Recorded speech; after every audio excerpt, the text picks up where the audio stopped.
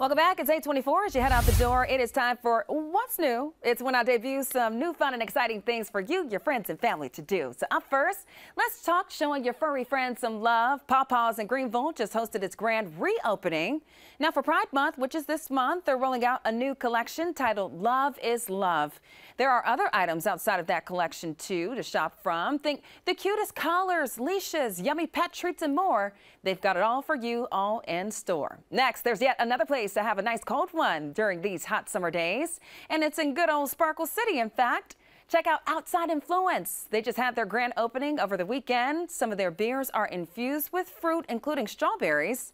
Workers on Facebook write, "We love using fresh local ingredients whenever possible." And last but certainly not least, ain't nobody got time to be riding dirty this summer. So head on over to Modwash in Spartanburg and get that car so fresh and so clean.